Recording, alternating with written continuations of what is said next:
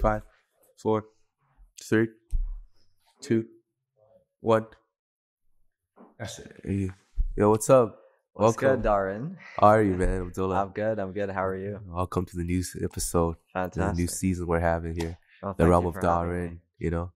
To everybody who don't know who I'm sitting next to, I'm sitting next to my really dear friend and Saudi Arabia's first international movie superstar, Abdullah Ali. Thank Welcome you. for being here. It's an honor to be with you. Thank you. Thank you. Before we get started, we're talking about so much, man. There were so many things that I wanted to share with you. Do you remember the episode that we did with I actually did an episode with your brother, Mohammed? Yeah. Just I think it was last year. It was a bit fast, you know. Yeah, exactly. Yeah, It's been a minute. Yeah. Like he's telling you all about the secrets of the 99 names of Allah. You know? Yeah. That's a very It's a rejuvenating experience. It is. And Yeah. I remember the first time we met. Well, not the first time, but after COVID, you took us to dinner, which was very nice of you. You took my brother and I, and in the car, you did sort of tell us a story about. No, my brother told you a story about his experience with the 99 names of Allah, and I think that was the first time that I think he spoke to you about it. And interestingly, it was on the first time we ever met after COVID. Yes. So those who don't know, we met actually before you turned 18, right? It was I had a show in downtown Toronto, and then we tried to get you in, but then you were underage at that time. I know you were 17 or 18 years, right? Oh yeah, you were performing. I think it wasn't. I don't know if it was one of your first performances, but it was a performance that you invited me to, and I think what's interesting is that was my first time ever being invited to such a performance. Oh yes. And at the door they asked for my ID, but I didn't have ID at the time. I know. You had no beard back then. You had no mustache, no facial hair, no mustache too. Yes, you were as beautiful as like some Renaissance painting. It was like that. It's very nice of you. Yeah. I mean, time flies. I mean, that was what 2019, prior to COVID. Yeah. I know, man. Yeah. Almost, we almost had Michael got you in, So Michael almost got you in that way. Yeah. Exactly. It's but I think, I mean, there's only 3-4 friends of mine that I've known since 2019. Really? Meaning from UFT. Okay. And you're one of them. And I'm glad our friendship still exists till today. So I was honored because when I first met you, you told me you're a director. Did I? And then I wanted to see some of your film, right? And then you showed me. You were very resistant to show me Boy King at that time. Yeah. No. When was that? At the first 2019. 2019. That was 2019. Yeah. I think so. We met at the Entrepreneur Hub. Okay. Right. And basically, at the time is the mic working? Is it all good? Mic is good. Is mic good? Mic is good. Mic's good. Do you mind if I just okay. Oh, I didn't check my hair all this time, so no, it's all good. It's all good, bro. So we met basically at the Entrepreneur Hub. And I don't know. So do you recall what happened? It was just I asked for your charger. Okay. It was a UTSC, right? Yeah, it's UTSC. Okay. I asked for your charger, and then you gave me Michael's charger. And then Michael came to me and he was like, "Whose charger is this?" Yeah. But yeah, I think I told you I'm in the movie business, or I'm in the film industry. But I don't think you've watched it since, but I know you did watch it 2 years ago. or 1 year? That was last year. Last year? Last year, you wanted to set up a private screening for us. Yes. But it was hard to get the venue going, Yeah, get the guest list. Yeah. And you send me the Vimeo. You know? Yeah. I really want to watch on an actual film screen. Oh, for sure. I think that deserves it. You know. For sure. Yeah. For sure, we have to do that. But speaking of that, man, I was always wondering, like, so when I first met you, man, for those who don't remember, like, Abdullah was like a little, like, you always look like at the baby face. You know? We call him the baby face assassin, man. It's like Steph Curry. I've never heard that one. But like, what is it like, man, to start your acting career like before you turn 18, essentially? Yeah, so no, it was actually when I was 16. You know, I was just a student studying at back in Saudi Arabia. You know, where I lived my whole life, and I was a normal kid, just like any kid. You know, had a few friends. You know, I didn't have necessarily a friend group. I faced bullying at the time, and it was interesting. And it was grade 10 when my whole life sort of changed a bit. You know, for me, like I, you know, personally was bullied quite a bit at that American high school. It wasn't necessarily physical, but more verbal. And, you know, I was a bit sensitive, of course, right? Because for me, I sort of, I was always, as a kid, I never really liked school. I remember my parents, my mom, she used to sort of drag me out of school, drag me to go to kindergarten. Grade 1 was very tough. I think I missed like almost 1/3 of the school year in grade 1. And then for kindergarten, I probably missed half of this, or more than half, maybe. It's just, you know, I think what it was is basically like, I was, my mother, I remember she used to really make me, she used to really talk really great about school before I started going in KG1.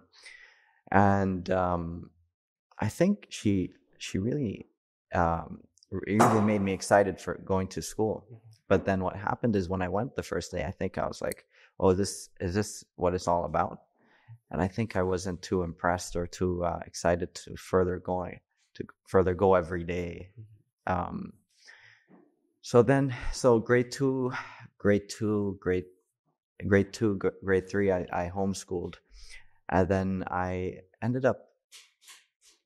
preferred homeschooling, to be honest. Wait, so you were skipping school? No, in like kindergarten? so yeah. Really? Like I skipped like probably more than half of the school year, or half probably. How did you do that? I just used to tell my mom, "Oh, I'm feeling sick. I don't want to go."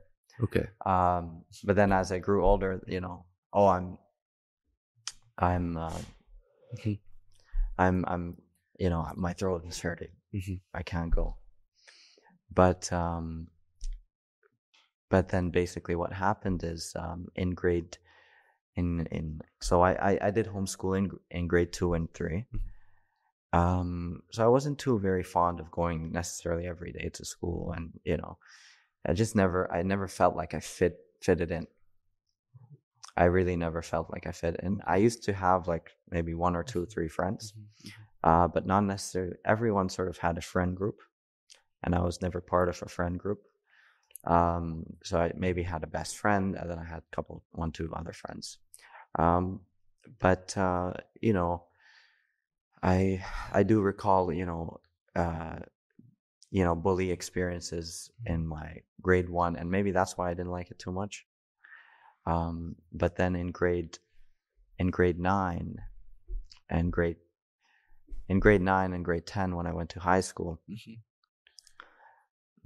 it was a very new experience, because all my life I went to in Saudi Arabia, there's international schools. There's obviously government schools.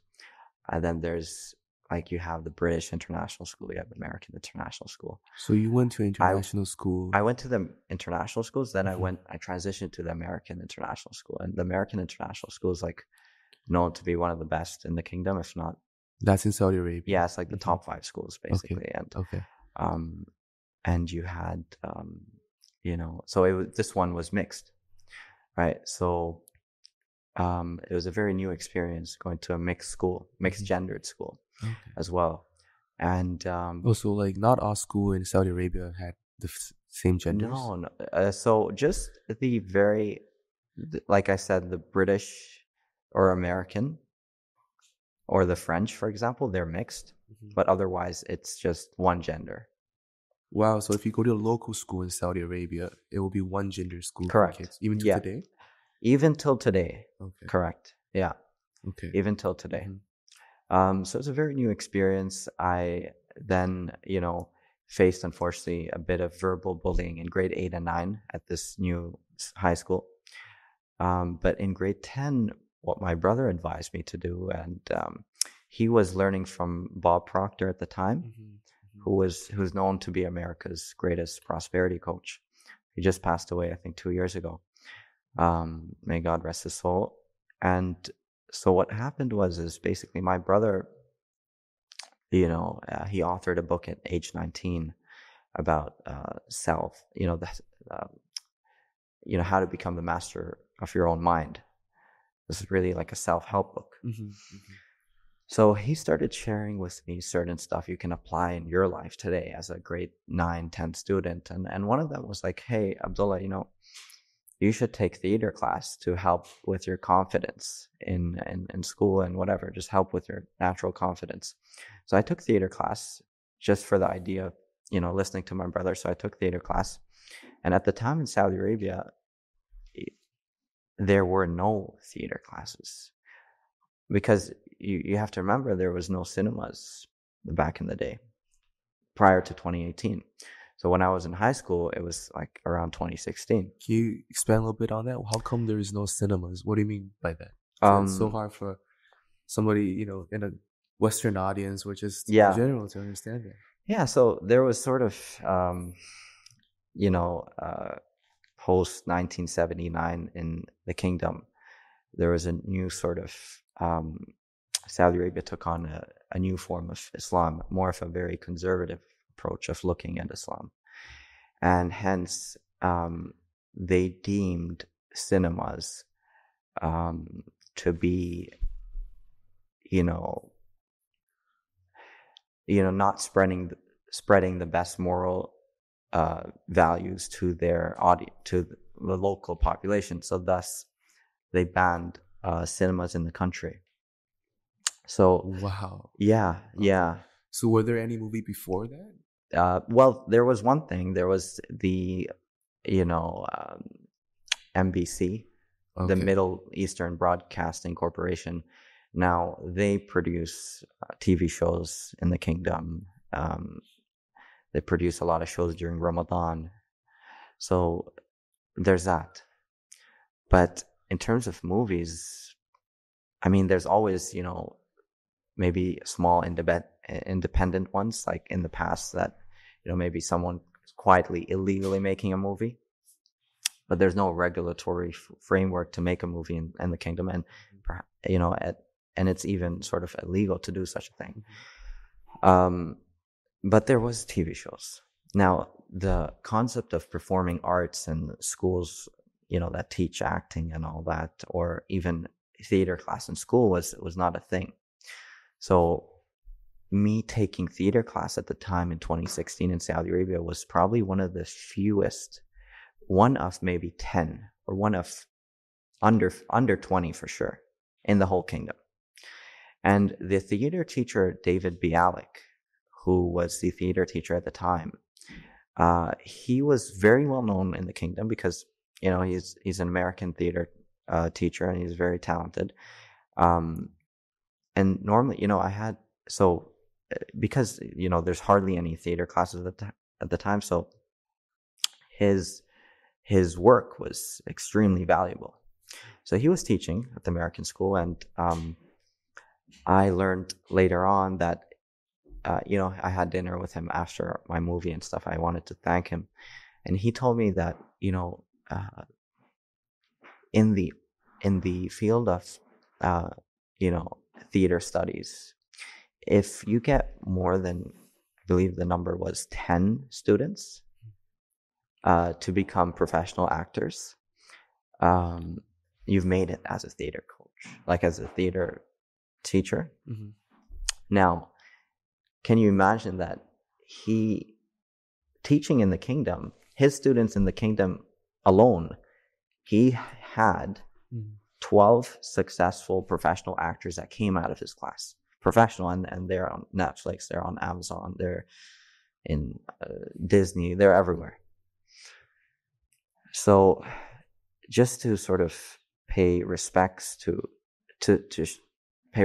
how great of a teacher he was, even though when there's no theater classes in the whole kingdom, he was able to produce 12 successful professional actors. And what did you say his name was again? David Bialik. David Bialik. Yeah. So your mentor, one of your first mentors. My first acting mentor, for sure. So this mentor, this guy David Bialik. Yeah. He's American. He's American. And he goes to Saudi. Yeah.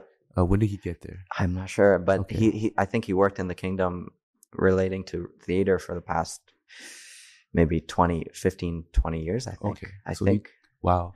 So he goes there and then he produces essentially the first batch of modern day Saudi Arabian actors. Yeah, and not necessarily Saudi. They're, international, like different countries. So one is American, for example. Others are from different countries, because at the international school you have all sorts of different kids, right? I see. You have Japanese, you have Chinese, you have Americans, you have French. You have everyone, sort of. That's nice. Yeah. And while you're in that international setting, that's where you really start developing theater and acting and picking it up and really. Yeah. When was that? So what happened is, when I first got to theater class, he asked all the students to project or scream their name and where they're from the loudest. So what I did at the time is, this was my first ever theater class. I got on the table and I stood on the table and I screamed my name as loud as I could have. And I didn't think much of it.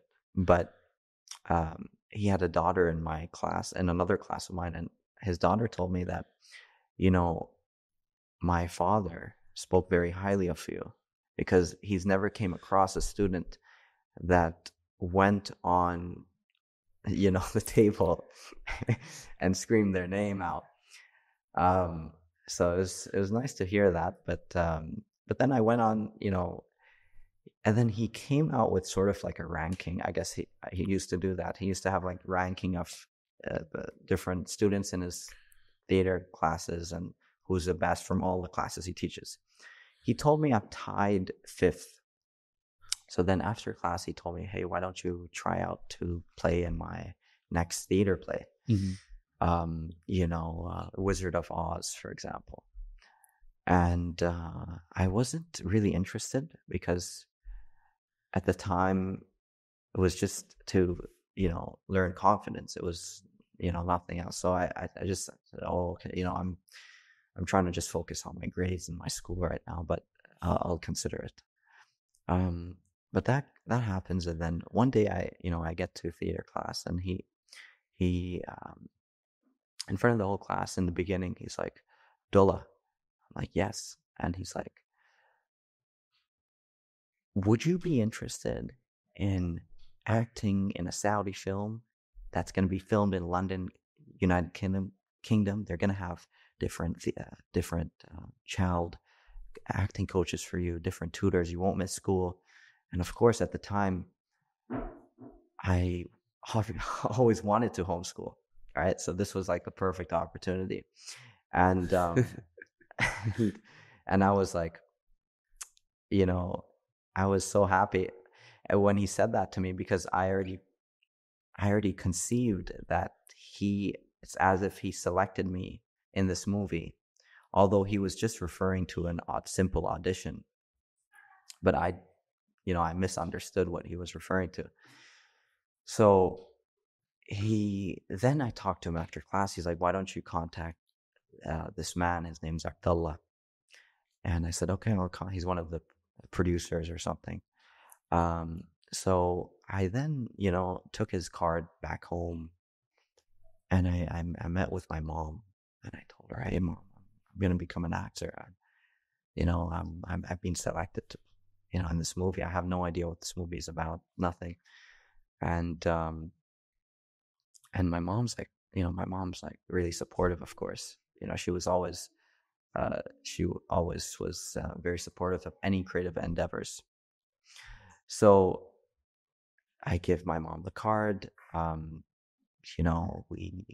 We call the producer, right? And he said, "Oh, okay, I just need some photos of you guys, and that's all." So I sent him a photo, and then he was on the phone with me and my mom, and he's like, "Okay, there's some resemblance between. I see some resemblance between the young King Faisal and yourself." At the time, I wasn't even aware of the full history of the young, the King Faisal in his youth, and I wasn't aware because I wasn't taught that at school. So it's very interesting. So then he asked me to wear the Saudi attire, to take photos of you in the Saudi attire and send. So the thing at the time is, I didn't think much of it, right? In my head, like, I already sort of conceived that I already got the film. Like, I'm going to be acting. So when he asked me to do that, I procrastinated for some reason. I'm not sure. But I took around 2 weeks to send him the photos. And my mom's like, she's always like, "Oh, you got to do it now. You got it." And I was like, eventually, my mom, when I was having a day off out of school, she just forced me. She said, "Wear everything. I'm going to take you down, take some photos of you in the garden." So thanks to her, I was pushed to take those photos, and then I submitted it to them. And then what happened is I didn't hear back for maybe 1-2 months. I'm not sure. Then one day, at the time, I had my phone with me, Samsung Galaxy S4. Okay. I don't know if you remember. So the Samsung Galaxy S4, I didn't have much of a social life, to be honest. So I never used to get calls. But then I got a call. It said +34, and I saw this call, and I was like, what kind of scam artist is calling me with this international number? So I said, for the sake of it, I'll just pick up. I'll see what the scam artist wants. So I pick up the phone, and he's like, "Hola, Abdullah, this is Andrés Vicente Gómez, Oscar-winning producer. We're going to, I want to talk to your mother about this film." I'm like, freaking out, right? So I give my mom the phone, and he's like, we need to meet with Abdullah, right? So I meet with the producer, and go with my parents and my sister. I meet with him, and I was 16 at the time. So I met him basically in the city of Jeddah. He was visiting, so I met him, and when he looked at me, he was like, the moment he saw me, he was like, "No, it's not gonna happen." He said, "Look, you look too young for the role. Although you're 16, we're looking for a 14-year-old." And at the time, I looked 2 years younger than my age, or if not 3 years younger. So when I was 16, I probably looked like I was 12 or 13. So he's like, we're looking for someone that looks like you, but just a bit older looking. He said the reason behind that is because although Prince Faisal was 14 at the time when he visited London to, for the diplomatic mission, although he was 14, and frankly, he didn't look 14, right? It's not like he looked like he's 16 or 17. So he was like, although, he was 14 and he looked 14, we need someone older looking, so that Hollywood, when they watch this movie, they can believe such a young kid is meeting Winston Churchill, Lord Curzon, the King of England. Because otherwise, he was like, they won't believe such a young kid is talking to such figures. So we need someone like you that looks like you, but a bit older. So I was, and then he said, "Look, I won't promise you anything. I'll promise you just an audition in the capital city, and that's all." But then I was, with my family back home driving. I told my parents, like, you guys need to feed me as much as you can. Feed me as much as I can. Okay. Give me, I told them, I want a burger right now. Like, I wanted to somehow look older, I guess, right? So I was like, okay, if I eat more, I might look older. So I had this sort of mindset that I wasn't taking no for an answer. And when he was flipping through the lookbook of the movie. As he was flipping through the pictures, I saw the young Prince Faisal, who was 14 at the time, and I myself, I saw like a starking resemblance to him. I didn't say it to him, but I saw myself. I was like, oh my God, I kind of look similar to him.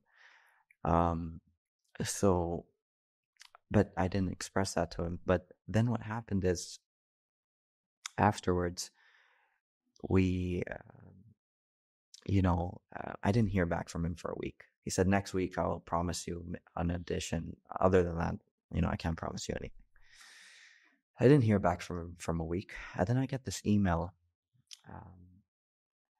It said, Andres, he emailed me, and he was like, Abdullah, I need you to be in London in 2 weeks for an audition with the director. I was very excited, of course, and I told my dad, and he's like, you have school and stuff. So we went on a long weekend. We went on a long weekend, and it was fun. It's like it's just like a free trip to England, right? So why not? What's there to lose? For me, I was excited. My whole thing was, I have to get it. I have to try my best. So were you very determined to get the spot at that time? Very determined, but also I had a weird conviction in my heart that it's for me.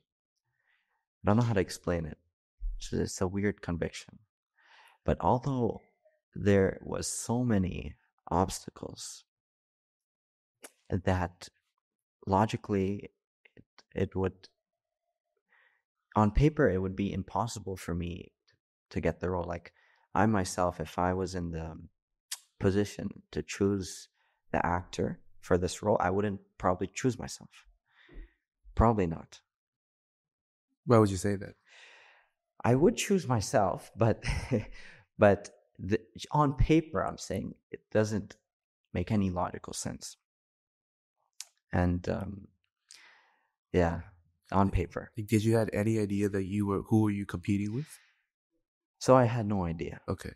I had no idea. So I go to London, and the moment I arrive, they pick me up from the airport and everything, and the production coordinator, she gives me a 130-page script. I've never read a script in my life. And she's like, okay, you need to read all this, and tomorrow when you meet the director, just know the lines, and, not all the lines, but like 130 pages. You should have read the whole movie. And there's certain scenes you have to memorize. So I never read a script in my life. I don't even know how to read a script. And I was very, you could say, sort of like, I was just very confused on what to do, kind of overwhelmed a bit. But then the next day, I meet the director, Agustí Villaronga. He's an award-winning European director from Spain. And I meet with him, and we review the lines. And keep in mind, I've never acted in a school play. All I had was theater class, right? So the director is asking me to read the lines. And I was practicing with a fellow actor. And he's asking me to read it, and I'm just reading it as if it's as just like I would read a school textbook, right? He was like, no, I need you to feel it. I need you to express it. And I didn't frankly understand what he's talking about. I had no idea what he's talking about. But thankfully, my father, who was there, he was taking like just sort of some videos from the side, just for like memory purposes. You know, it's just a great experience to have been a part of this, even if I didn't get the role. So my father took a few videos, and the director was, because they were supposed to start filming in a month. And what has happened is, sorry, let me put my phone on silence. So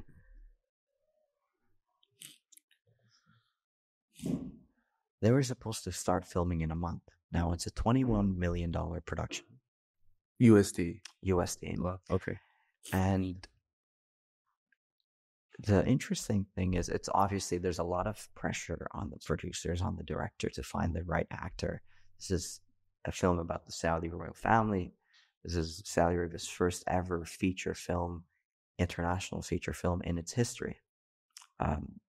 So there's a lot of pressure, of course, on their heads. So when I was working with the director for the first time, he was under heavy pressure, I'm sure, because they're starting to film in 1 month and they're yet to find the lead actor.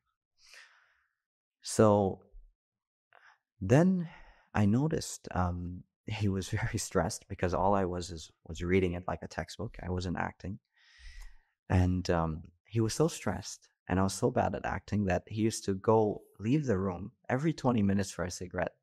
And that's Villaronga. How? Augusti, yeah. Villaronga. Yeah, Villaronga, yeah. Yeah. And every 20 minutes for a cigarette. And I'm not exaggerating. That's how bad I was as an actor. But then after I reviewed the night, so that was just a just the first ever meeting, is a pre-audition, just to sort of get used to everything. Is a pre-audition. So when I went home that night, I reviewed the videos, looking at the videos objectively from a third point of view. I understood what the director wants from me. I was able to understand. So I go in the next day, and this is like the audition. Now this audition, this audition will be reviewed by certain parties, and they are to sign on if I am good enough to play the lead or not. So there was some there was sort of a lot of pressure for sure. But I called my mom, and she said just pray that you get the role. So I in the morning prior to the audition, I was praying.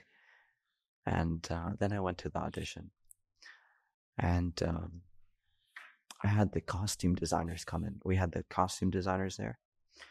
So there was the French costume designer, Francois. She put on the whole Saudi attire and all that. And once, I think as an actor, I think once you put on the costume, it really helps. It really helps. And when you see yourself with the costume, it's like, okay, I am him. So we went ahead with the audition. I had a child acting coach who was training with me prior to the audition there. His name is Benjamin Perkins. He's the acting coach of, I think, he's very well known in Hollywood. He's arguably one of the best, if not the best, child acting coach. Some of his students include Tom Holland of Spider-Man. Yeah. So I was very honored to work with him a bit prior to the audition. And what happened is basically we went for the audition, and the director, he looked at me, he's like, what happened? I'm like, what do you mean? He's like, you changed. Well, what did you do last night? What he was really questioning. He's like, you improved, how? And I was like, no, I watched the videos of what you wanted, and I was able to understand. And he was like, so we did the audition take, and the first audition take, he said, we don't need to film any more takes. So I think that was a good sign. And I think in retrospect, as I look at it, I think he was able to see some improvement over a short span of time. So he's like, okay, it's possible with the right training, with the right direction, it might be possible for him to pull it off. So they were, I finished the audition and everything. And then we had the director of casting. We had the director. We had the producer. We had a fellow actor in the movie who was doing the scenes with me. We had the costume designers. So we're down to 5 now, 6, 7, 8. So we had in total, we had around 9 people that day in the room. All of them, except my father and I, they leave out of the room and they're talking for 2 hours. So they put you and your father in a room for 2 hours. 2 hours. 2 hours. Obviously they're talking about me and the performance and everything. So it was kind of nerve-wracking as I look back, in the sense that I don't know what exactly they were talking about, but I was I had a very positive view on it. Right? I had a very positive view on it. And hence yeah, I just want to okay, no worries. Go ahead. Keep that happens, bro. You gotta take all the audio with the weather changes now. It's like I'm crying for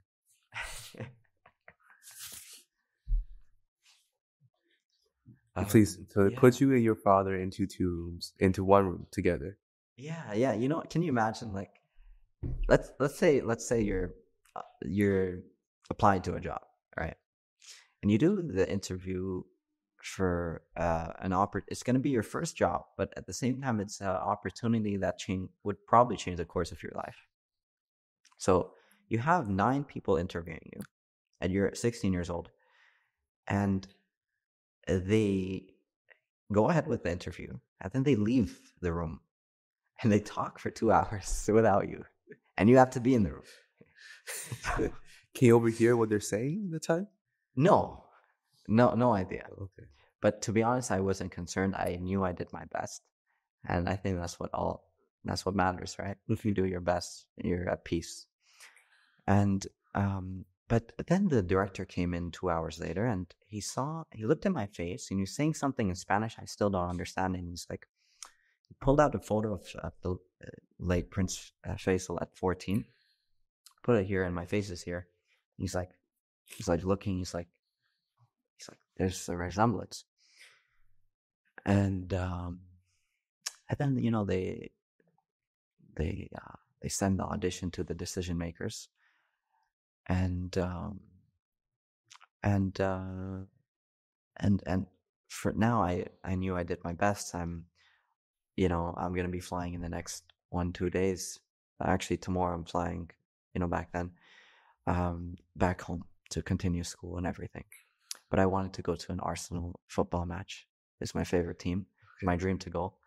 So I went, thankfully, with my father, and we went. We lost 3-0. Oh, no. Yeah. Then I went back home. I went back to Saudi Arabia, continued school, and it seemed to me that they wanted me. So you had a feeling at that time? I had a feeling, but also I sort of knew, because they asked me to do a costume before my flight. Asked me to go to Angel's Costume House, which is known in the UK to be one of the greatest costume houses for film production and all that. So then, I got fitted. They did the measurements and all that. So I think that was sort of an indication that they're really considering me for the role. If not, yeah. So I came back home, and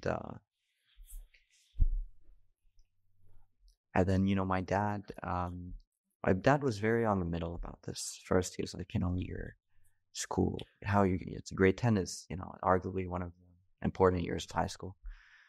So he's like, your school, your university, this is gonna change everything, this and that. So why would you want to do this? I said to him, I think this is an opportunity for me to serve my country and my people through this film. And but he was obviously in the middle. In Islam, what you do is there's that, like, for major decisions in life, you're advised to do Salatul Istikhara, which means the prayer of guidance. So you ask God in the middle of the night before you sleep. You ask God for guidance. If it's best for me, then grant me it. If it's not best for me, take it away with ease. So my father prayed that. I prayed for that as well, and thankfully it worked out.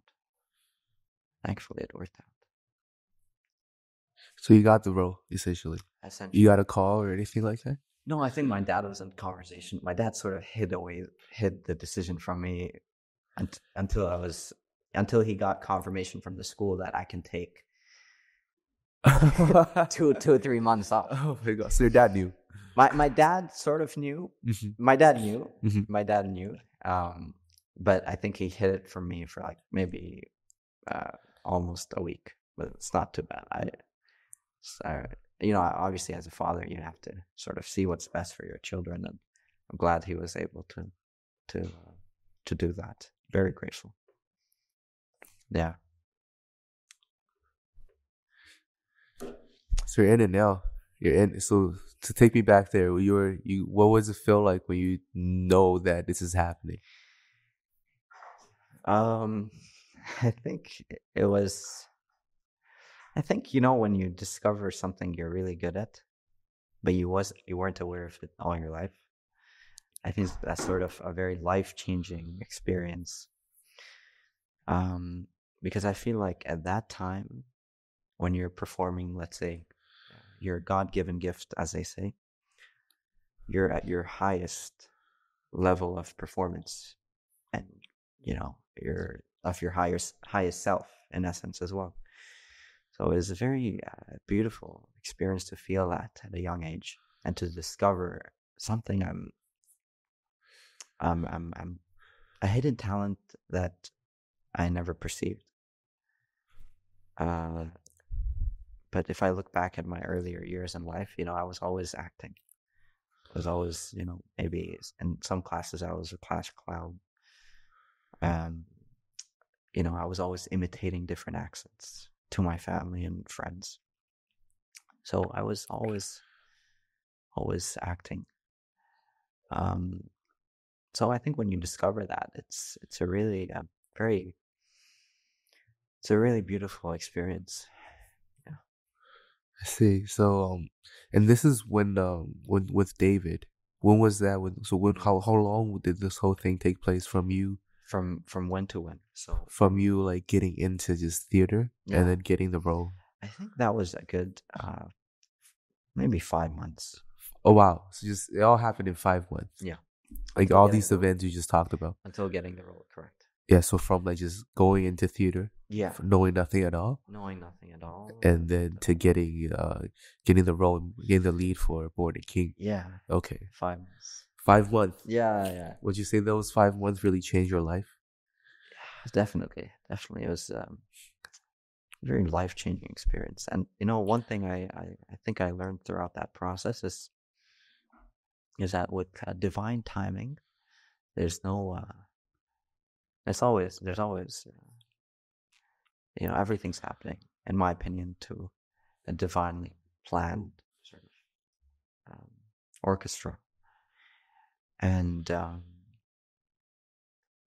I noticed I realized, I was like, how could I, if the Oscar-winning producer is asking me to send a video audition, why is it that I procrastinated for 2 months?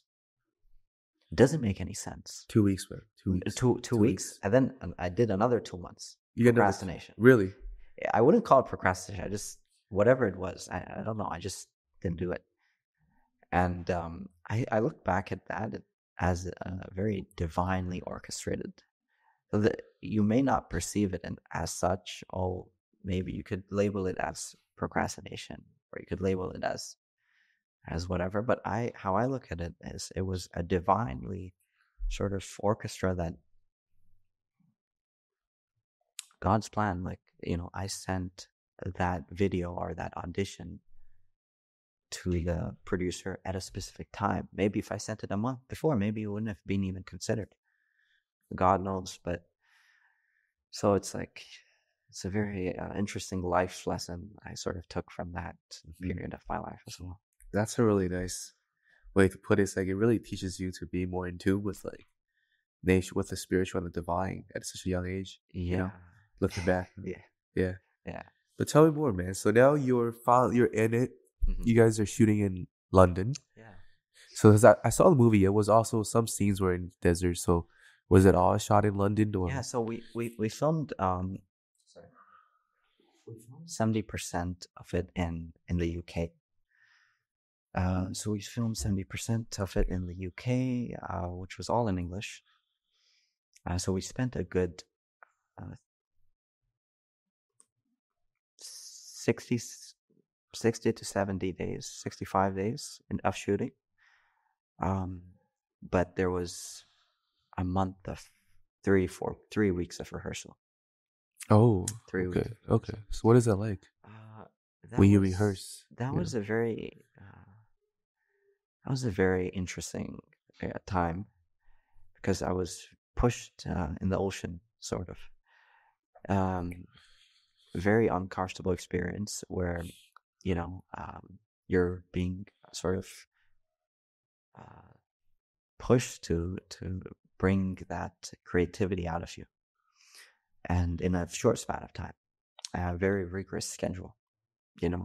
I had 3 weeks of waking up at 7 a.m., 7 to 9 a.m. horseback riding practice. Then I had one acting coach from, let's say, 10 a.m. to 1 p.m., 1 to 4 p.m. with the director and 3 other actors. Then from 3 to 7 p.m. I have tutoring, for example. And I would normally 7 a.m. to 8 p.m. is the normal days. So a good 16-hour shift on average. 13 to 16 hours. Yeah. So you did that for essentially 3 weeks? 3 weeks, but then it obviously got much more intense when we started filming. Okay. How could it get more intense in that way? So during filming, you have like 200 people on set, right? Sorry. You have 200 people on set, where it's like so much energy on set. It's insane. And everyone's working. You're on a very rigorous, tight schedule. For us, we took 10 hours to film 1 minute, because we had like all these different sets, lighting, cameras, audio. Everything takes time, and it's like, and then like, it's one thing as an actor, and then it's one thing, I believe, as like the lead actor, because as the lead, you're constantly needed. You're in constant demand by everyone, by the costume department. Thankfully, I didn't need makeup, but makeup. Then you need, for example, if you have an acting coach / dialect coach, they're always rehearsing the lines with you. The director, the assistant director, the different assistant directors, the director of photography. Sometimes he wants you to stay in shot to just practice with the cameras before they shoot. So there's this constant pressure or constant demand of the lead actor. And not only that, is when I had a break, it would be my tutoring sessions, because I have to still finish grade 10. I have to finish grade 10. So during my breaks, I had to study. So it was very, very rigorous. But I'm very glad it happened, because I think it taught me what I'm capable of. Yeah. But what was it like working on that 10-hour scene? Like, which do you remember which scene it was? Yeah, like it might not necessarily be one scene, but there could be, for example, 3 scenes where we shoot in the day, and those 3 scenes are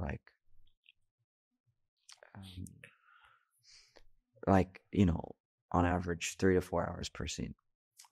But normally it took the whole day, which is normally 10 to 13 hours of filming, to produce 1 minute of content for the movie. And yeah. Oh, that's fun. Sounds like you didn't get much sleep. Yeah.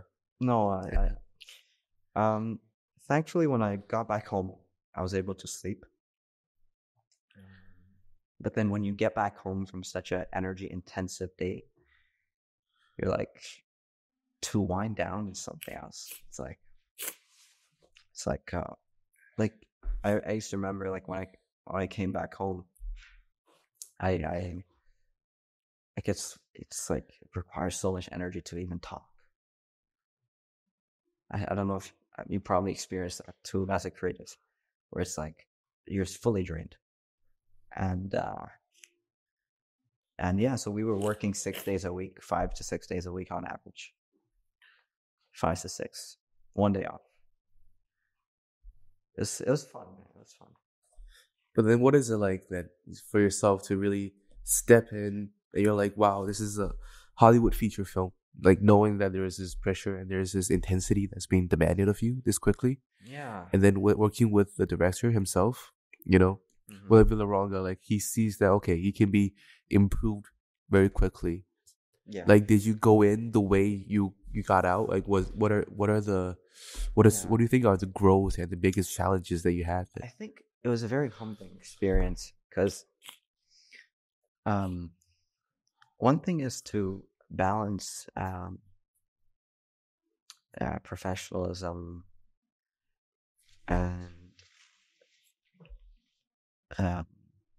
and work ethic and your attitude.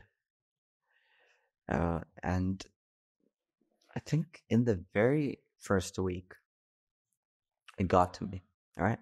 Because when you're on set as an actor, you're treated like a prince. You're treated like a king, almost like a king. Everyone's,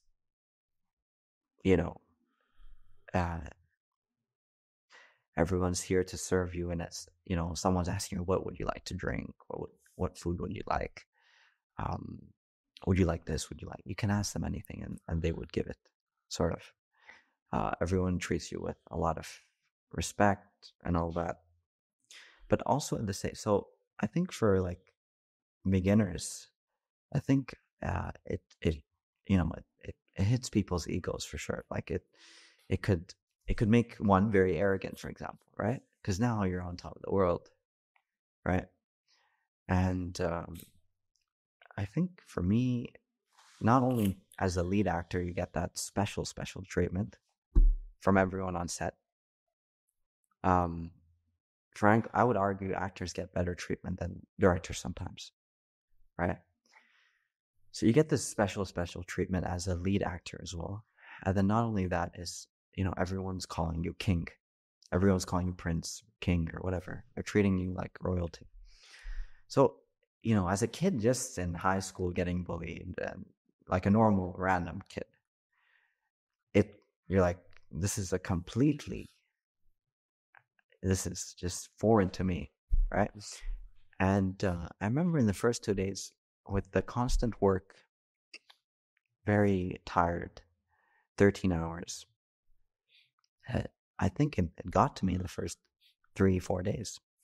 And like, I remember the second day of shooting, we were all the way in Southampton. We were on the seas of Southampton, and they made a beautiful sort of like a ship. They customized a ship, not a ship, but like a very 1920s boat, because at the time in the 1920s they didn't have airplanes, right? Or they didn't normally travel in airplanes. So Prince Faisal, he traveled on a boat to the United Kingdom. So we were filming the boat scenes.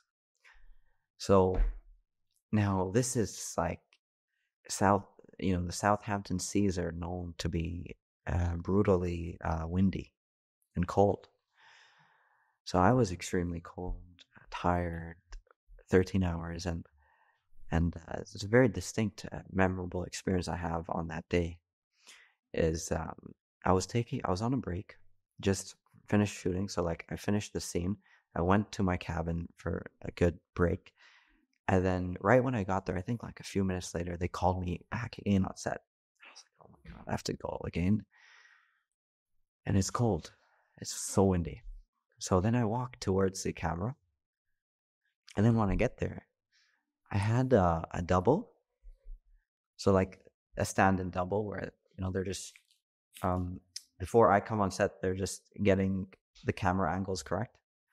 So I had the stand-in double, and basically, when I got there, it was a good walk to get there.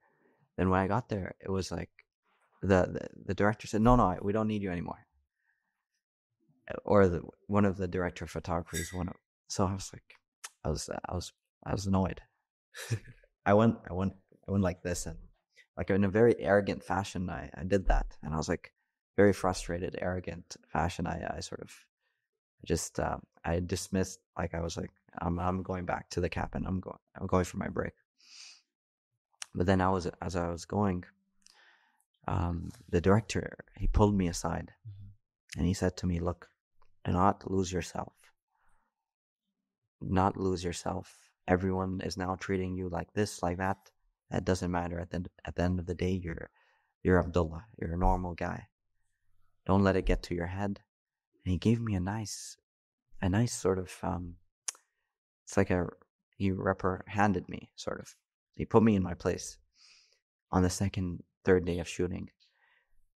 And I think that was sort of a very life-changing experience, because I remember since then my attitude was much, much, much better. I went to him later. I apologized for my attitude, and I think that it's something that stuck with me ever since until today. It's important, I think, with the chaos, to sort of manage yourself in a very humble fashion as well. Wow. Because you're going through all that stuff right now. You're doing all the training.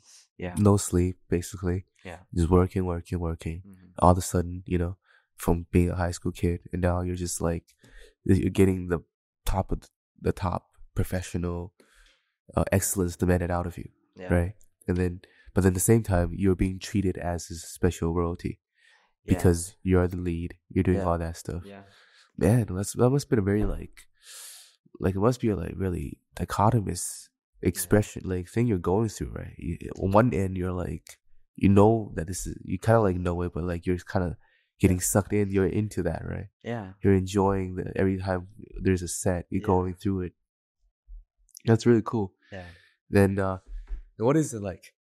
Aside from the May. Bless you. Bless you. Don't worry.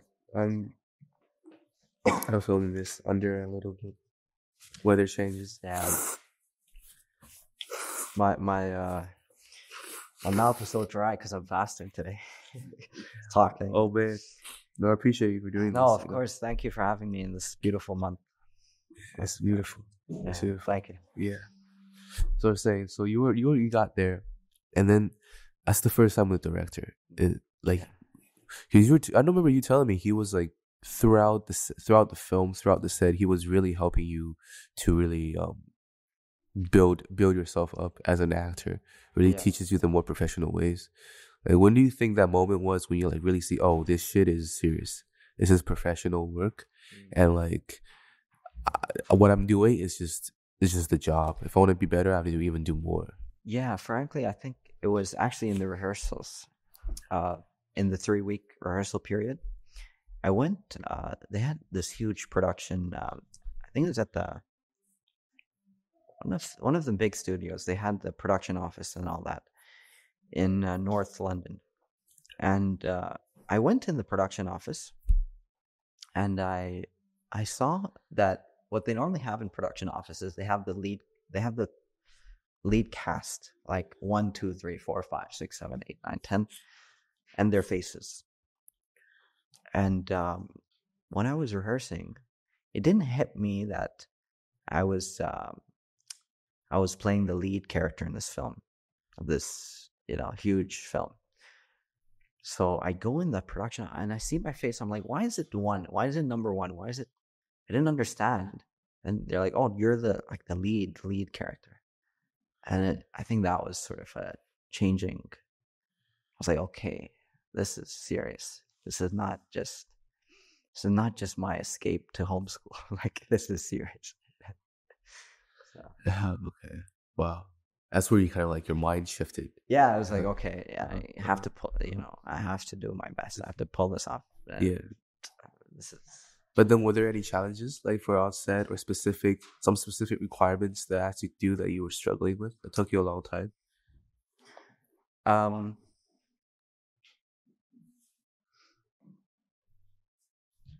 I think, to be honest, a lot of people asked me, how was it memorizing 120-page script, like a big script? And I responded to them. I said, it's I found it the most easy part, because when you embody the character, it just comes natural to you, the words. So the thing I thought, because in classes, like I had biology, I had chemistry, and I was not a good memorizer at all. So my concern is how am I going to memorize this whole thing? And I found that that was frankly one of the most easy parts of it. I think to be honest, the most challenging part was the physical aspects of it, and the mental / emotional side effects after filming such a long day, or when you're like the role I had to play of the prince. He had the bisht, which is like the Saudi costume you wear over you. Now, my whole costume, you have, solid gold agad. It's like a black thing you wear on top of the scarf. And it's a very heavy costume. And when you stand up for, a good 10 hours on that, and I had a sword, I had it's a maybe 7 kg sword. So my total, I was probably carrying around 15 kg the whole day, just the costume itself, the whole day. So there was, the physical aspects were tough for sure. But I found that when I was, as I look back in retrospect, is you can't, in my limited knowledge of being an actor, you can't really embody someone else. Like you can, I think there's the actors that portray different characters is they're portraying another side to themselves that maybe they weren't even aware of that side. So that it just is bringing another side to yourself on camera. And for me, as I look back, is only after like 30 days of filming, I was like, okay, let me read a book on King Faisal. I never even studied the life of King Faisal. We had no Arab historians on set, no one to ask questions. So I had, unfortunately, no one to ask questions to. I had, obviously you have the director, but I'm talking about like from a historical perspective, right? I had my father, of course, but who knew of a bit of the history as well. But I didn't have, wasn't able to consult with, let's say, others that could have been of much help. I didn't get that opportunity. So as I look back, I was like, how is it that I portrayed the character or the role of him? I don't think I did portray the role of him. I just portrayed, because how I look at it is like, okay, you have a 14-year-old. He was from the desert. His father sent him on a diplomatic mission. He's hardly ever been in any battles. He's never, he's never spearheaded any diplomacy himself. And then he's going all the way to a foreign country, 7,000 miles away in a ship, to convince the greatest power at the time, which was the British Empire, that his father is the ultimate ruler for the land as a 14-year-old. Now, it's a crazy thing. And then how I see it is, I think I was acting as a person who never was on a film set, never was, never spent a lot of time in the UK, never had a job. This was my first ever job experience. So going there all alone, leaving my family behind, I thankfully had my father as like an advisor. But other than that, I found myself to be in a similar situation as his. Obviously, his is much different, but in essence, quite similar. So I was acting as I would for myself. You know what I mean? No, you're channeling that, like that feeling. Yeah, as you said.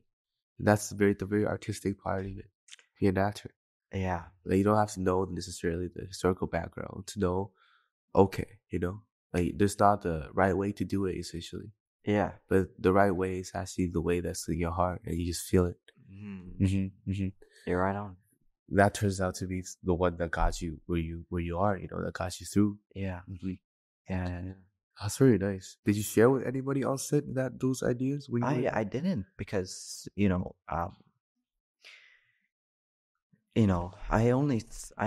only came only 2 years, maybe 2 years after filming. It came to my realization as I look back in retrospect. Obviously you're acting on the day as you're acting. You're acting consciously. I'm talking from a very subconscious level. That's how I see it. But consciously, yeah, you're acting as a prince. You are the prince, and that's how it is. But I think from a subconscious level, it was just myself, different version of myself, and that's all. I see. And I wouldn't want to take the credit of portraying such a great leader as such. I mean, this was the most loved king, one of the most loved kings in the past 100 years for the Muslim world or the Arab world. So, it's a huge responsibility and a huge honor, of course. So, yeah. Wow. Wow. I see what you mean. Like, carry that responsibility on your shoulders and all that. But speaking of history, you're saying that there wasn't any historians on site that you could ask questions of? Fortunately, I mean, obviously they consulted with historians for the project and everything, but from an actor's point of view, I didn't have that. I'm talking about like a local historian, like someone from the Riyadh or someone from Saudi Arabia at the time, professional, local, working in this time period, for example. It would have probably provided some more benefit, but maybe it was perfect. It's fine that it didn't happen. I see. That was nice. It's interesting. Do you think they got it right, the historical accuracies for the film? Yeah, they did, and we had, what was very interesting is they had a British writer write this project. Okay. So they had a British writer named Henry Fitzbert. He's a very talented writer. To my knowledge, that was his first film that he wrote that was on the silver screen. But now he's writing for Netflix. He's writing for everyone. He's doing an amazing job, but very talented. And what's interesting is, he's never set foot in the kingdom. So he wrote as a Britisher in London. He's never even, till today, he has not been to Saudi Arabia, which I can't believe, because he's done a phenomenal job. Absolutely phenomenal job. It's very hard to sort of get it right, but I think he's got it. And of course, this is not a historical documentary. You have to have, this is a feature film, so you have to have a bit of drama, something that's not historically accurate. So, like, if you remember the relationship, the friendship, and the scenes with Princess Mary was not. We don't know historically if they even met. Maybe they met, but other than that, there's nothing. So there had to be some sort of fiction for the historical project to add more sauce for the film. But I see. But then, okay. But speaking of the history, now we're here then. Yeah. Do you mind breaking it down for those who are listening that might not have a total idea of what Born the King, the historical context and the film was about? Yeah, of course. So, Born a King tells the life of a young boy from the desert. His father was ruling a region at the time in the modern Saudi Arabia. And you had different actors at the time. You had the Ottoman Empire. This was on the cusp of World War I, 1919. You had different entities competing for power and control in the Arabian Peninsula. So hence, this story tells the story of a young boy on a diplomatic mission to the United Kingdom to convince the greatest power at the time, the British Empire, who control, they say that the sun never set on the British Empire at the time. They had India, they had all sorts of, different countries at the time that they had control over. And this story is about a young boy going on this diplomatic mission to convince Churchill, to convince the King of England, the Foreign Secretary of the time, that his father is the ultimate ruler for all of Arabia. And he was able to help secure the formation of the kingdom, of the modern kingdom of Saudi Arabia. So I don't know of any other stories at 14, on diplomatic mission to convince. I'm yet to come across any. So from a purely human point of view, this is a crazy story that everyone should watch and can learn from, and can probably inspire as well the young kids that watch it. When was it released? It was released in September of 2019 Okay. on the Saudi National Day.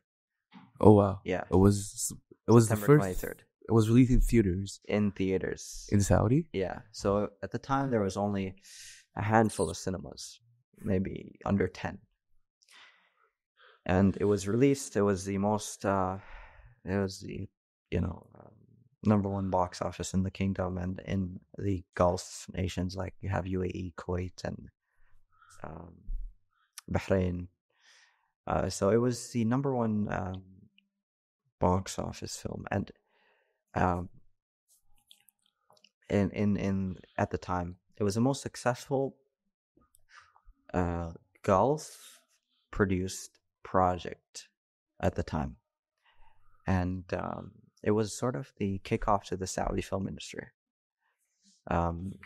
because it was sort of a very bold statement that because when you make a $21 million feature, and if you're just distributing in, let's say, the Arab world, you're not going to make your money back. You're not going to make. So this was more of a project that sort of launched the Saudi film industry. It was a launch, and now you have so many productions happening in Saudi Arabia. You have a lot.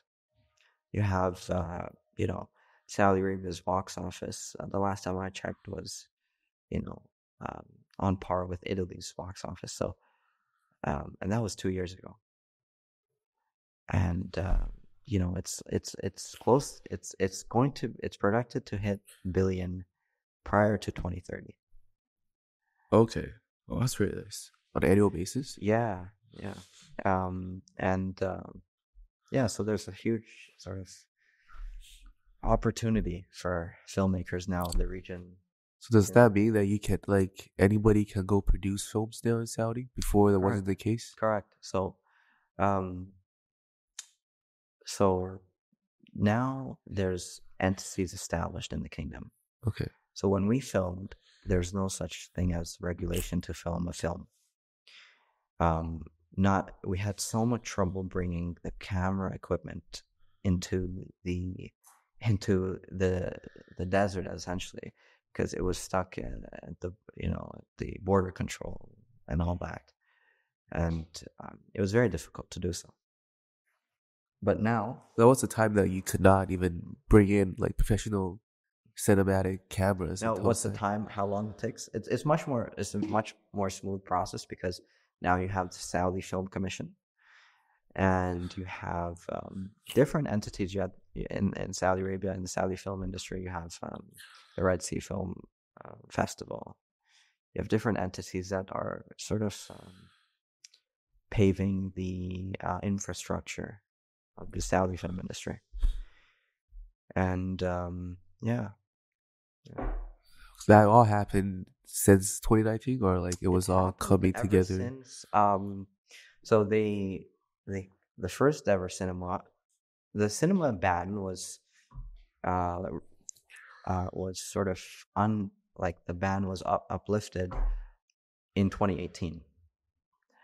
Cinemas, I think, came in around 2018, late 2018ish. I think, yeah. And then we released it when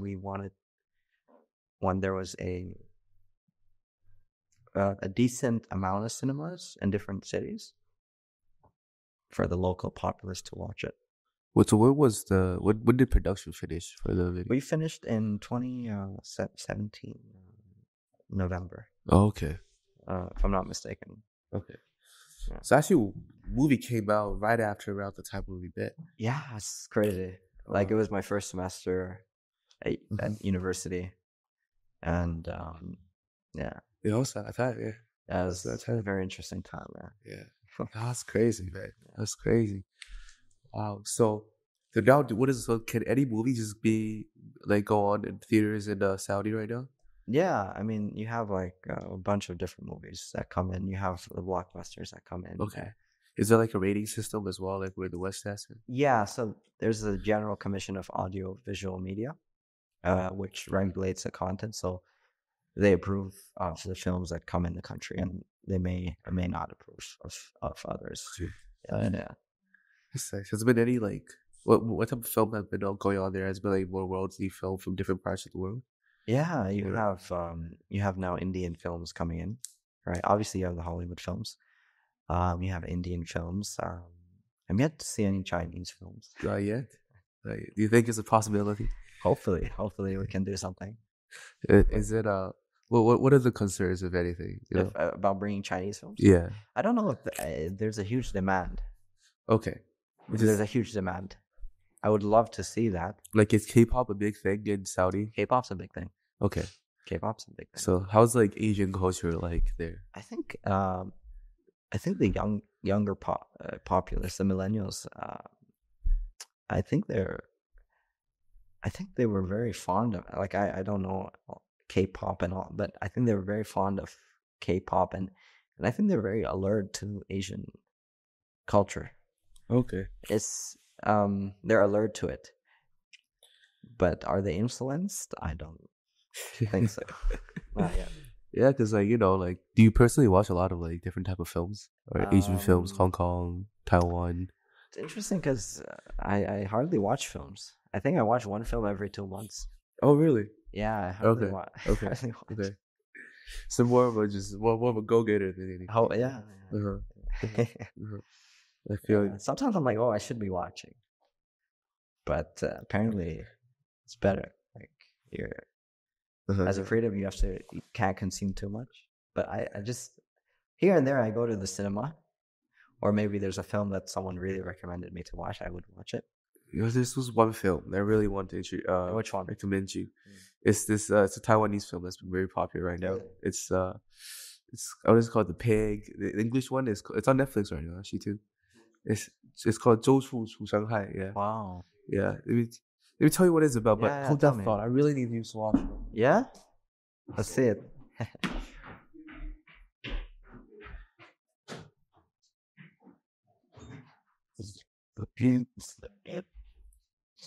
Oh wow. Well. What? Sure. What? Oh, we're back. What's up, guys? Welcome back. Everybody, the whole crew had to go pee. It was we all had to go together, so it stopped when before we left, I was telling you about that film. It's called the pigeon, the snake. No, the pig, the snake, and the pigeon. In Chinese, it's called 周处除伤害. It comes from like an ancient Chinese story, but then it's like it's about a person having lung cancer. He did a lot of he was a gang member, and he did a lot of bad things, and he wants to turn himself in. And when he goes to turn himself in, he realized it's been so long ago they forgot about him already. But then he goes to the bulletin board. He sees his name being the third most wanted man in Taiwan. Then he's like, who's the first two? And he goes, and he makes a goal for himself. Before he dies, he's gonna take out the number one, number two, the most wanted man in Taiwan. And he's gonna do that for society and also for himself, so he can be remembered in history. And he goes through a story of it without spoiling too much. This is a movie and not a TV show. It's a movie. Wow. It just came out. It's on Netflix as well. It's been like going. It's very popular. Yeah, it's been popular in the Chinese speaking world, and then it's been very, very interesting too. You should check it out sometime. For sure. Once I get a Netflix subscription, which would probably be never. No, but you need to share with me that film. Oh yes, that's a beautiful film. If you can send me your Netflix password. You know this website is Zoe Chip. No, Zoe Chip. Zoe Chip has like the biggest. Probably should not be advocating pseudo illegal websites, but it's like those websites where you go in and technically you watch all the movies. Yeah, it's like, and then you just go there, you watch every movie in like 4K and Blu-ray. The illegal streaming websites. I'm against those, but But I should not be advocating illegal streaming to like movie producer. Yeah. Trying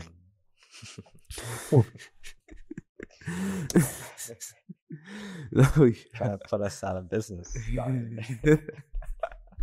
Hey, but you get really good Google ads, you know what I'm saying? You get the best Google ads. We don't get the money for the Google ads. Those illegal pirates take the money from the Google ads. How do they do it? How do they how do they get the most 4K sources, you know? A good question. Honestly, I think there's some softwares. One person does have a Netflix subscription, that's for sure. And there are softwares where you can get through the firewall of Netflix and actually download it, or at least screen record. Okay. They have some good software. Because I don't know if you're back in the day, like when we first started watching movies back in Asia, as well as in China, we have to go to this website called Dianlui. It's a electric. Did you guys have it in Hong Kong or Taiwan? Dianlui. Yeah, you know, like the like the website where you go to download the torrent for all movies, you know. Yeah, that's what I'm talking about. Did the same thing. It's like you go there, and then it's all 4K, man. It's like, you know, it's like I used to do like like it was way back, right? 2000. I would download these movies, and I would burn it into CDs, and that was like me, like grade 5, grade 6, you know. And I would like sell it in school, you know. You would sell it? I was selling it in school. Wow. But it was just like, hey, this is the new Percy Jackson, you know. This is like the Hollywood movies. Yeah, because, you know, sometimes not all movies make it to China. Like China has to select some movies. So then there's movies that like everybody know what we're talking about, like you see on the internet, but you can't go to the theater. Go watch it. Yeah. Because they'll still be popular. You used to sell it? When I was in school, I'd be like, hey man, this is a CD, you know what I'm saying? How much did you sell it for? No, I was like 5 yuan, which is like $1, you know. It's like the cheapest just burned CD, you know. But then I'll give it to my parents, like, hey man, I make the CD, you know. and how far could $1 go in China? Like it wasn't that much. Like let's like Canadian. Okay, the Canadian dollars might take like back then, like buying power, like $1. You buy like 5,000, like $5, like $1. 5,000. You sold it for 5,000. No, like for $5, like $5. Oh, you for $5. Sold it for $5. Yeah, okay. So like $5 Canadian. $5 Canadian back then. Yeah. Oh, so you were making money. But then, you know, like then so have you heard of Soulja Boy? Yeah. Of course. You know, Soulja Boy, Crank That. Yeah. Kiss Me Through the Phone. Yeah. You know, like Soulja Boy used to be the official. I don't know if anybody knows this. Like what? Do you know like Kiss Me Through the Phone, Kiss Me Through the Phone? You know that song? Yeah, I know that song. That song used to. It's weird. It's popular even in Saudi Arabia at the time. I don't know why. You know, Soulja Boy was like an OG, you know, like something else. If Soulja Boy only knew how popular he was not outside of America, this guy would have been a billionaire by now. You know, he would have been Akon. You know. Yeah. Like, but he didn't. I don't think he knew. Like Soulja Boy, if you're watching this, I'm telling you, man, you can crank that everywhere. I'm telling you, like, because his song was so popular. It was. The state CCTV, like China, we had like state, like so basically every China channel.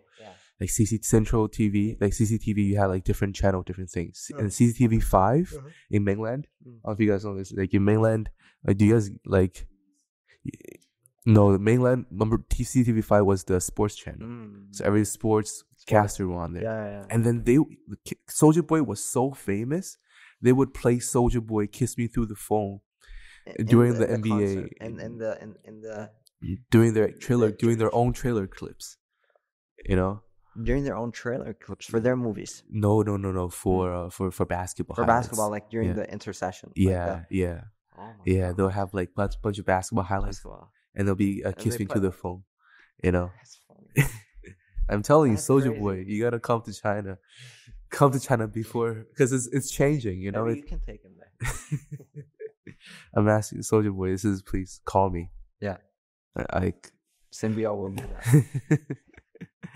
Yeah, man. Yeah. But it's different now. You know, Mm. you will never imagine what they put on now. Really? Like it changed. I think it was like some sort of culture difference. So what do they put now? Is it So more- after the whole illegal torrent session where like internet was like you just download things, now they're more copyright stuff. Mhm. So now they play like sad Chinese ballad for basketball highlights. sad Chinese ballads for basketball highlights? Yes. That's, Like imagine that. that's sad. That's sad. Like they'll put these Yeah. very emotional but very easily well made, easy listening Chinese ballad sounds Yeah. under like someone dunking, you know? That's So like two dudes going at it, and they'll just That's be like the crazy. saddest song. that's so interesting. I don't think they've gotten it right yet. Like somebody, like they went from like something to editors. Is this this is a more of a like this is the Ministry of Sports that is controlling the TV channel as well, or is this like like government led? Yeah. Okay. Yeah. But before, for some like the person in charge of somebody, they probably loved hip hop. You know, Yeah. they loved Soulja Boy. Yeah, That's for now sure. someone's They in used to play trap, and they play the Soulja Boy stuff, right? Yeah. Like But the now they're more playing- American, whatever's popular in urban America, and now they play just very very going at it. Once in there, they'll play rock, you know, Yeah, but they'll play like country, Chinese northern rock. Northern Rock. It's like more like Interesting. the nomads type of, you know, like the Oh. Mongolian stuff. Oh, Yeah. interesting.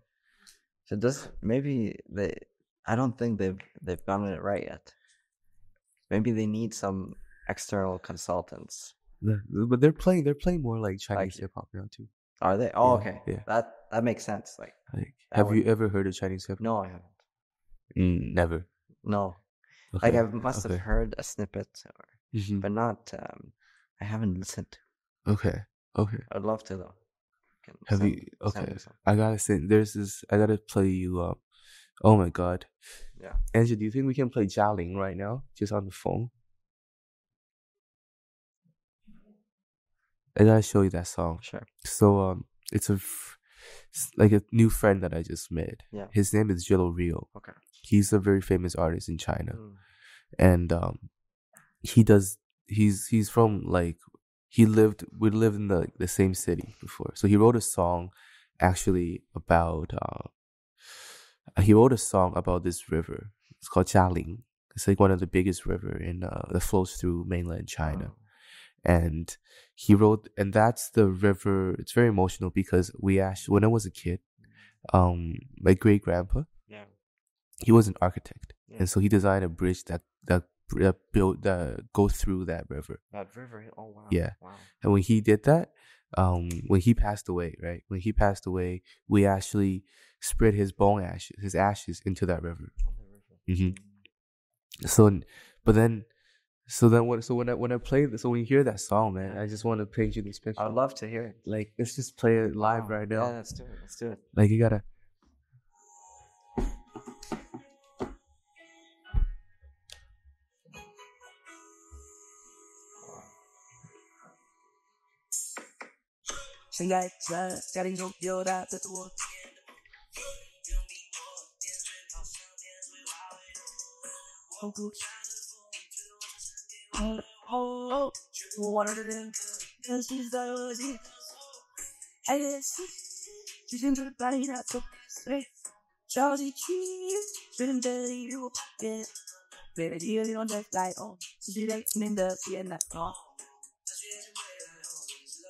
And it transitions.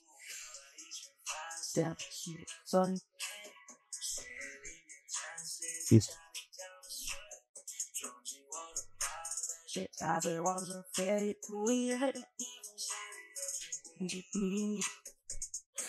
Wow. Very different. Very unique. Yeah, so it's very interesting because it's very it's not like the hip hop you would hear, No, you know. this is like more. It's like more in tune. It kind of like it's more. It's less sort of intrusive. Oh, okay. So it's quite smooth. Because with the hip hop or it's very intrusive to your own energy, right? You know what I mean? Like it's just like it's like an attack. Okay. Okay. Like I find that the case, or it's like the rappers are saying, "This is what I'm doing." This. This I don't understand. That was Mandarin, right? I didn't understand it, but it just seemed to be more smooth compared to the Western intrusive hip hop. I find.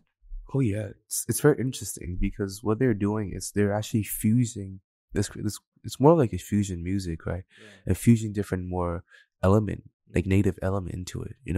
One thing that I think a lot of us Asian artists are learning is like with Afro beats, and with reggaeton, and like to see how different like commercial elements that might be more internationally driven can be fused together with more ethnic elements together, but then together create something very both ethnically coming from a place of like confidence in terms of like it's very unique, but also emerges with the commercial framework of how music songwriting is being like. When I first heard this music, actually one of my great friend, Daniel, he introduced me this music, and it really opened my eyes to a lot of different layers into seeing that, and then meeting Jillario himself in person, and then listening to like he was playing a lot of his. There's even more crazy music coming out, as you say, So it's like, wow, very interesting. And I want to ask you this because it kind of relates. Firstly, before I get to that, the Mandarin accent he had, I felt it was sort of anglicized a bit. Was it pure like normal accent? Wow, it's. That's why I know you went to dialect school, bro. You did dialect studies with like the acting coaches, It's his accent. He's actually using a dialect from our region, like the more southwest region. So like in Mandarin, let's say it's very tonal, right? Yeah. But like in our region, when we speak, it's more rhythmic in essence. So it's like in Mandarin might be like 你好,你在干嘛? Yeah. Like, what are you doing? Hello, 你好,在干啥? So it'll be more of like da da da. It'll be more of like it has down, that the more of like a flow in that sense. But more of the tonal flow. But from where you're from, it's more of a tonal flow. No, where I'm from is more so like it's more I would say more rhythmic in that sense. Okay. Like less of a tonal flow, but more of like I don't know. Well, how would you say that? Like I'm not sure if. Yeah. No, like I don't know. I sensed sort of like when you hear that as a Chinese, would you say that's like? Do you know where he's from? Oh yeah. He's from Chengdu. So it's very next to where I'm from, Chongqing. Yes. Okay. Now, would you say that's because actually, would you say that's a normal accent within his region, or I would say it's like it is. It is. But that's crazy. For the first time listening to it, you can pick it up, because it's it's not a minute detail, but it would definitely it's not. If you don't speak the language, it's hard to really see that. I'm glad you shared that with me. Thank you. No, I wanted to ask you. Follow up was, why is it that I don't know, like they try like, because I know you're working on this at Symbio. There's 1.1 billion Chinese now, or 1 billion. I think in the billions. Yeah. So why is it that I'm so less exposed to Chinese culture? Although there's so many Chinese in Canada at my school. Is it because, I don't know, I want to ask you, is it rather, okay, the Chinese keep their culture within themselves and don't really share it with others? Or, because I don't know, I have, like, even on media, like, even on the media, like, it's, it's hardly ever like, you know, like for example, let's go from a third perspective here. Like you, when you're on Instagram or when you're or let's say social media and even day-to-day life in person, are you exposed to the Muslim or the Islamic culture or Arab/Islamic culture? I think for me, because I'm more aware of it, yeah. So for example, like on social media, would you see people, for example, maybe you might get someone praying. Does that happen to you? You might see someone praying on social media, like there's a video of someone praying or at the mall.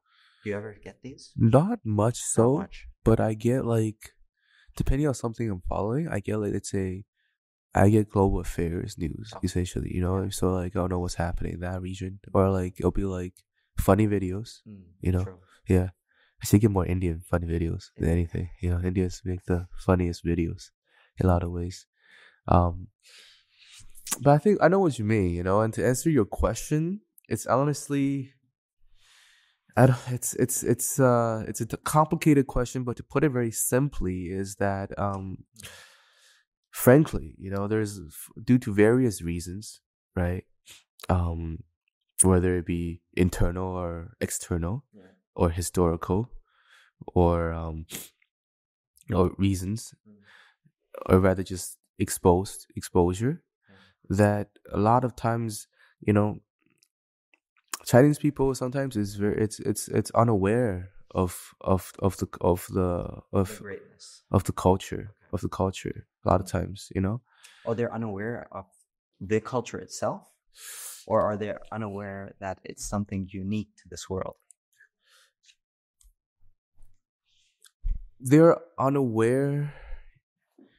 Majority, I would say, the common people. Unaware.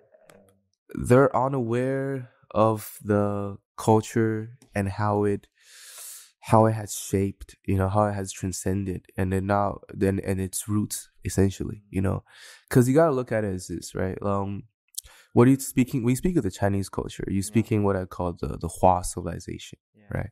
I think I mentioned to this before. I call it that instead of like Chinese, like usually actually the Hua it means it's actually comes from Zhonghua. Zhonghua is actually the culture that I think you're referring to. But I'll take Zhong means middle.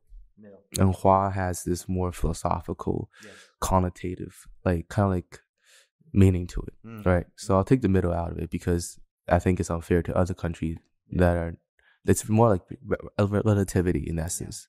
So if you say it's Zhonghua, then always there has this sense of superiority or nationalism to it. Be like something in the middle. But then to Baghdad, you know, Islamic center, that's the middle. You know what I mean? So it's like it's relative in that way.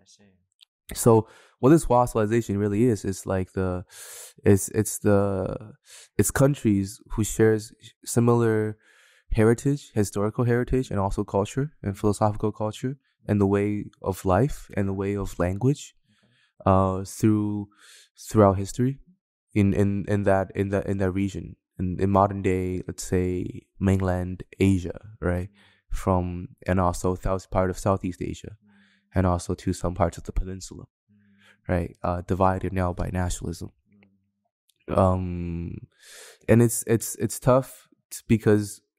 I say it's unaware because just like, let's say, for example, the easiest example that I make to somebody from the Muslim world is that imagine you're from Saudi yourself. You have somebody from UAE. You have somebody that might be from Syria. Correct. Right? They're from 3 different countries. Correct. Because from the Muslim world, that's common understanding. You guys have something independent and unique as a civilization. That's another understanding. It's like, okay, we might be separated by different countries, but on the bigger humanistic or the civilization, we know that there's the Western civilization, there's us, and there's the Asians, there's the Indians, there's different entities, but we are this one thing, even though it's not the same country.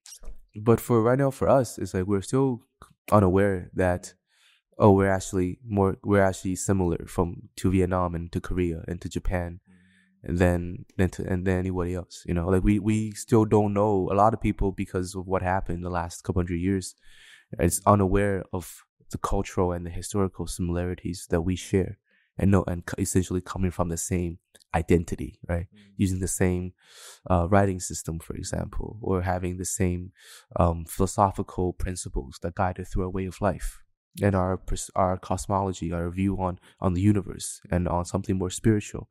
This whole perspective that we nationalize it as being Chinese is actually, to me, it's very dangerous in a way, because it limits other. It's, for example, right, like like with Iraq and Iran, or for example, like countries that might be divided.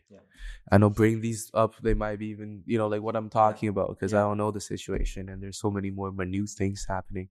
But a more broader situation is that, it's like then it's like what's happening with like this understanding of China and Taiwan, because Taiwan obviously, Taiwan also got like around, just got like 5 minutes left. Oh, we But- have 5 minutes left. Yeah, for the memory card. Oh, yeah. Okay. Okay. Okay, we'll wrap We're it up. here till 5 only. Okay, I'll just wrap it up. But then, it's like, it's still like Taiwan on paper is still Republic of China. It's Republic of China. It's governed by a different government, and it's than the mainland. That's established as common knowledge. But what's happening right now, there's more political, social, and historical reasons that is shaping identity, right? So I guess you raise a really interesting question on identity. And identity is something to do with culture. Correct. And this fact that you're not seeing this culture being blossomed throughout around you, even though you think there's so many people look like me, has to do with some of the factors I just told you about. But I guess what we can do right here is what I also want to do is to spread the awareness of this identity, right? This shared heritage is that, just taking from my Muslim brothers, it's like we might be bounded by nation states, but which has to do political reasons than anything else. But on a more humanistic, cultural level, there's something that binds us together, that differentiates us from another group of people. There shouldn't, just because it does so, it doesn't mean there's anything wrong or bad to it, but it's a fact. And the better we can realize that, the more we can have this renaissance and rediscovering our identity. Very interesting, because that's exactly what's happening in the Arab world right now. I think there's this surge of cultural renaissance that's occurring in Saudi Arabia at the moment as well. Okay. And I think the West shined for some time now, and I think the East will reshine it. Yeah, that's very interesting. Like, what type of cultural renaissance are you speaking of? It's like, I think, like, in Saudi Arabia, what's happening is momentous. With the Vision 2030, there was a Ministry of Culture that was established, and they're doing so much work through many different facets: architecture, literature, even through like horse racing. It's like something that was suppressed from the people, is now blossoming once again. So it's beautiful to see this renaissance happening in the Eastern world, and I think it's happening, like you mentioned, it's going to be happening through what you're doing, and hopefully what I am to do too. We can be maybe a means to this greater cultural renaissance. That's Great beautiful. Cultural renaissance. That's beautiful, man. I love that. Okay. Since we're running low on time, I will, because I ask all my guests this, is that If you have a message for the future, what would you like to say? For the future. Mm-hmm. For myself in the future, or for the future? It could be anything, I would say. For maybe both. I think we're at a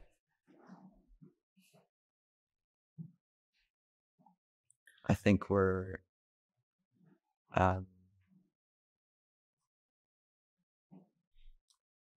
I think in every moment we have a choice to be at peace or at war. And I think that starts from ourselves. So if we decide to be peaceful to ourselves today, we will hopefully be peaceful in the future as well. That's beautiful. Thank you. It's beautiful, man. Well, Thank you. there we have it. I'm with Darren, Abdullah Ali, my dear brother. Thank you. Mm-hmm. Thank you. All right. We can cut it. Such an honor to be on Yes. the show with you. Yes. Thank you, brother. Thank you. It's been a long time coming. We've been planning. It happened at the perfect time. Oh, yes. Oh, yes. Thank you. Wow. Thank you for this platform. Woo, thank you, everybody. Thank